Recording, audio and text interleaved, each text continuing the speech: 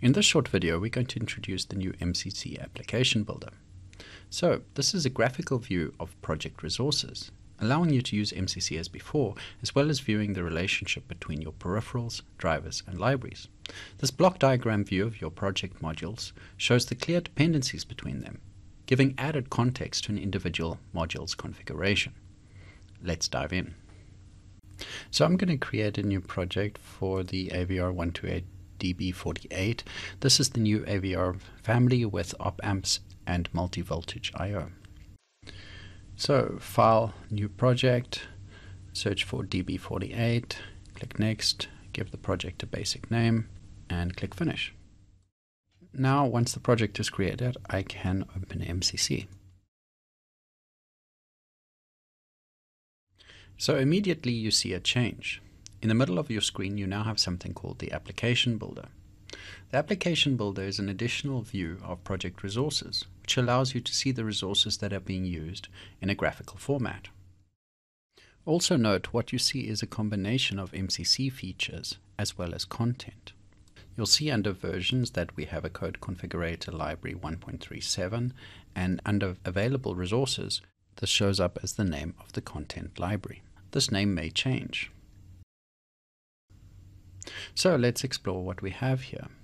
Under System, you'll have the same items that we have under Project Resources, clock control, configuration bits, etc.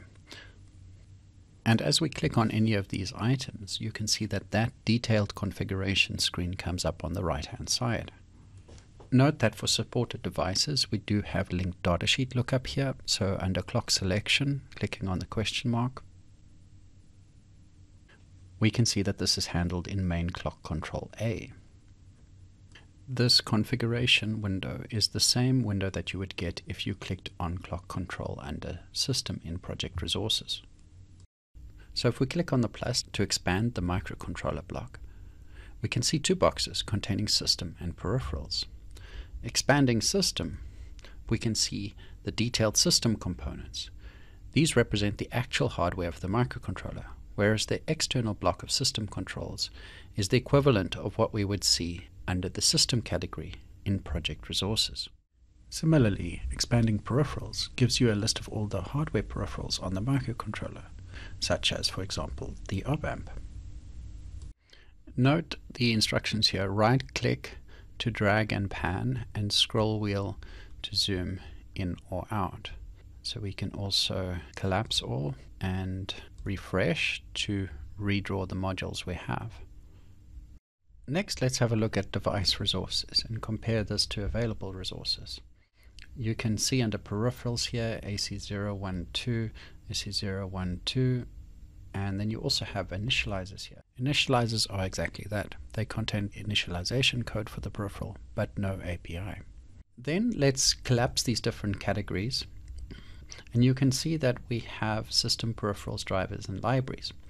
Note also that we have use case drivers. Use case drivers are where we will find what was previously supported as click libraries or click drivers.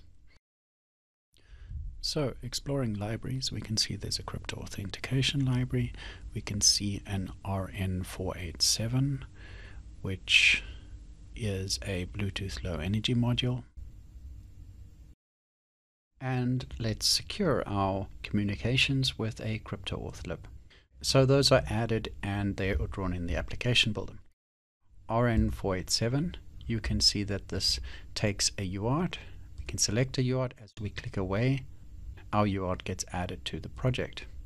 This is the specific hardware instance of the UART that we're using. Next, under crypto authentication library, you can see that we can select a specific crypto device. It uses an I2C simple, which in turn has a dependency on a 2-wire interface module.